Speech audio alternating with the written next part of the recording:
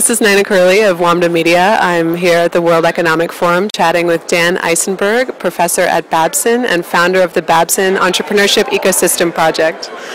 Dan, how are you? Good, great. It's great to be here. Excellent. You've written extensively about entrepreneurship and have a lot of opinions about what makes a good entrepreneur and what doesn't, and also what makes a good ecosystem, clearly. I'm just curious, what do you think the proper role is for government when it comes to supporting entrepreneurs? So government is essential, but it's important to answer the question, essential at what? So if you look at how entrepreneurship has developed in certain hotspots of entrepreneurship around the world, and I'm not just referring to Silicon Valley, you see that a lot of things happen in the environment. Not necessarily all at once, but over time a lot of things happen. Capital is formed, people start investing, banks become more venture friendly, educational institutions start teaching people how to be entrepreneurs in various ways. And government plays a role as well, but it's important that the government role be always a role that is limited.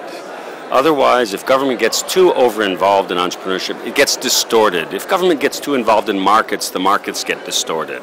But government plays a very important role in setting the rules, creating the sort of framework conditions in which entrepreneurs and the other players in the ecosystem can play their role. Do you feel that they should support entrepreneurs financially? Well, no, I think they should not, in a word. There are ways of, in certain situations, when the pump needs to be primed, there are ways of priming the pump.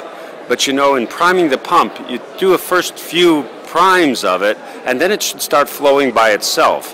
One of the problems is that governments quite naturally, and government officials quite naturally, get enamored with their roles, and they keep pressing the pump, pressing the pump, pressing the pump, and they don't pay enough attention to see that there's actually water in there. So it's very important that when governments do provide a little bit of financing just to prime the pump, that they also know when to step back and see when it's self-sustaining.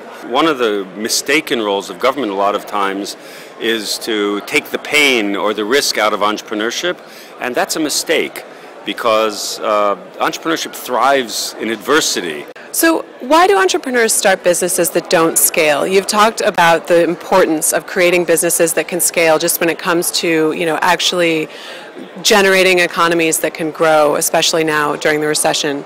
In order to scale, do entrepreneurs have to conceptualize their ideas as big from the beginning? It depends on what you mean by conceptualize. If you don't have a bee in your bonnet, a bug, if you don't have that restlessness, the so-called ants in your pants, if you don't have that, then you won't be a good entrepreneur. Entrepreneurs have to have that drive, that ambition, that dissatisfaction, that it's never enough, that there's always more opportunity to look for and to grab. And that's really essential. Whether they have a fully blown vision of where they're going, some do, and some don't. My friend Jim McCann, who founded 1-800-Flowers, he started off by buying one little flower shop in Manhattan. That could have stayed Jim's flower shop, but he had in his mind just some concept of, I want to be the McDonald's of flower shops. He didn't have a real clear idea of what that was, but he kept on looking for it, and he keeps looking for it. It's the biggest flower distributor in the world right now. That sense of, I want to be bigger, that ambition, the drive, the push for achievement, the aspiration, that's an essential part of entrepreneurship. Is thinking small a crime? I mean, what if I just want to open up a falafel shop and just run that one falafel shop in downtown Amman? Would we not call that person an entrepreneur? First of all, if you want to set up a falafel shop in Amman, God bless you. There's nothing wrong with that. It's not what I call entrepreneurship, unless it has the ambition to grow, to be another falafel shop, another one, and then maybe a franchise, and then maybe a falafel concept, and then maybe an integrated range of services. That's entrepreneurship. Is there any way for governments or just the ecosystem in general to kind of tap into that idea of scaling and spread it? First of all, I don't think that every individual has nor needs to have that drive to be big, that restlessness.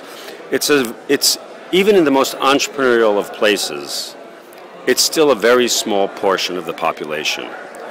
When you talk to them, to those people, those who really have the ambition to grow, and you ask them, What you need from government specifically, their deepest desire is that government get out of the way. If only government would not make it easier, but get out of the way, sort of remove the obstacles that government itself can oftentimes create.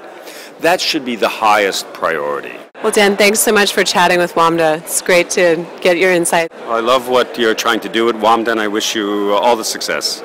Thank you.